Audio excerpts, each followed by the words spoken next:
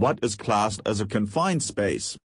A confined space is a place which is substantially enclosed, though not always entirely, and where serious injury can occur from hazardous substances or conditions within the space or nearby, for example lack of oxygen. A confined space also has limited or restricted means for entry or exit and is not designed for continuous occupancy. Confined spaces include, but are not limited to, tanks, vessels, silos, storage bins, hoppers, vaults, pits, manholes, tunnels, equipment housings, ductwork, pipelines, etc. What are the hazards in a confined space?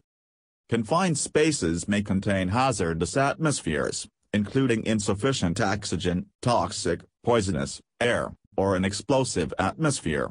These spaces may also have physical hazards that may result, for example, in workers falling, being crushed or buried, or drowning.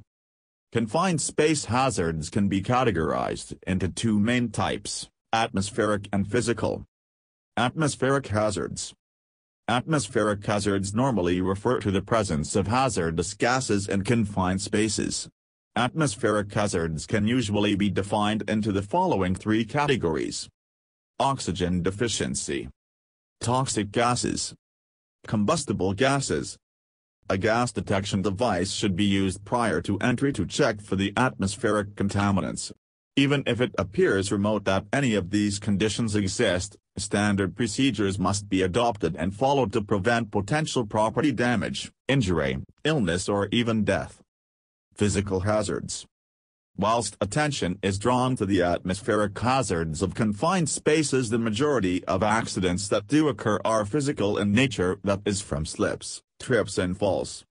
The types of hazards which can exist in confined spaces which may lead to injury include restricted or tight access, ladders, wet areas, deep pits, poor lighting, electricity in wet areas, lack of handrails, protrusions, poor housekeeping, lack of communication facilities, flooding, infection, lack of machine guarding, fire, explosion, excessive noise, lack of safety equipment and tools, lack of manpower, animals, snakes, rats, slips, trips and falls, hot, cold stress, drowning, suffocation, engulfment. General principles.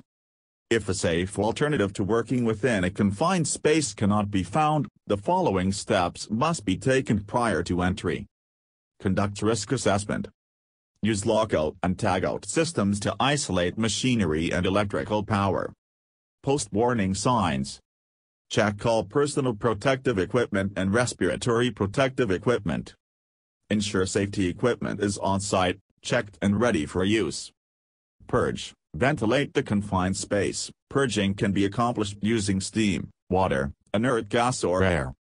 Test the atmosphere for harmful gases, vapors with a gas detection device.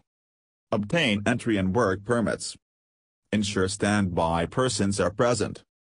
Ensure an emergency response plan including planned exit routes, rescue team and emergency services is in place. Standby person.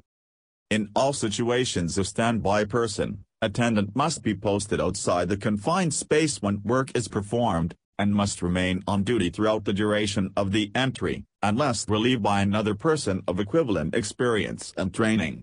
This individual should be providing with the same level of protection worn by those within the confined space so that they can look into the vessel also. The specific duties of the standby person include the following. Maintain an accurate count of all persons within the confined space. Monitor activities inside and outside the confined space to determine whether it remains safe for the entrants to remain inside the confined space. Maintain effective and continuous contact with all the people working inside the space using radio, agreed hand signals, horn lights etc. Prevent entry of unauthorized persons into the confined space. Order evacuation of the confined space if necessary. Raise the alarm for rescue teams and emergency services. Assist with the rescue services as necessary without entering the confined space. The standby person should attempt to remove the entrance from the confined space using tripods, hoists and lifelines. They must never enter the confined space. Only properly trained and equipped emergency rescue personnel may enter the confined space to make a rescue. These are the important questions related to confined space. What is a confined space? Who has health and safety duties in relation to a confined space? What is required in managing risks? How to determine whether a space is a confined space. 2. Role of designers, manufacturers and suppliers. 3. How to identify the hazards. 4. How to assess the risks. 5. How to control the risks. 6. Emergency procedures. 7. How to review control measures.